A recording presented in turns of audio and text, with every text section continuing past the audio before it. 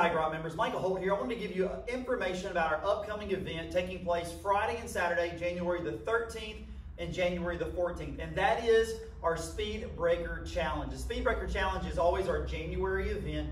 And really what it is a pure test of exactly what it says, speed and braking.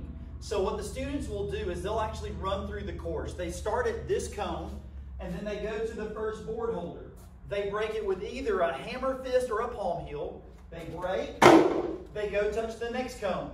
They break, they go touch the next cone. They break, touch the next cone.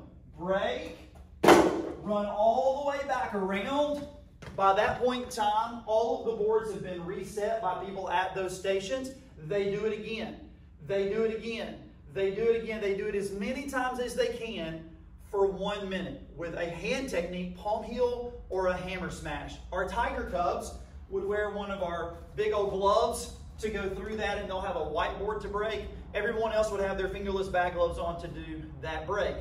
They would have the opportunity to win by having the most breaks with the hand, and then also the same thing the second time they run through the course, which is actually going to be on floor 2, would be with Weightmaster bags, and they would actually be doing front kick breaks. So they would start at the cone, get in front of the bag, front kick, touch, front kick, touch, front kick, again over and over for 1 minute. It is tons of fun, tons of positive energy created in the room, in the lobby with everybody cheering them on. There are specific times for each specific age and rank group.